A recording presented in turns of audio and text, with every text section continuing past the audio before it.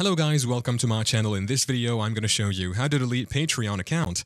Start by opening your preferred web browser on your computer or mobile device. It could be Chrome, Firefox, Safari, or any browser you usually use.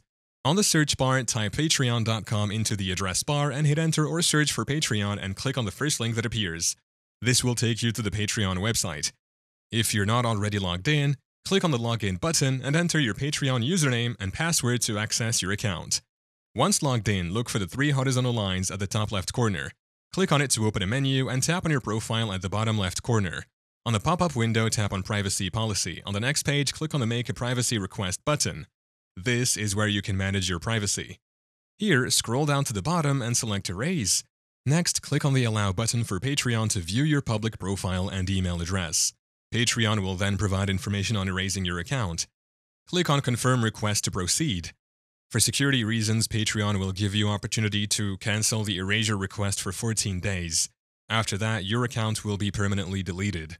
And there you have it, you've successfully deleted your Patreon account. Thank you for watching. If this video was helpful, please leave a like and subscribe to my channel for more videos like this. And click on that notification bell to never miss an update.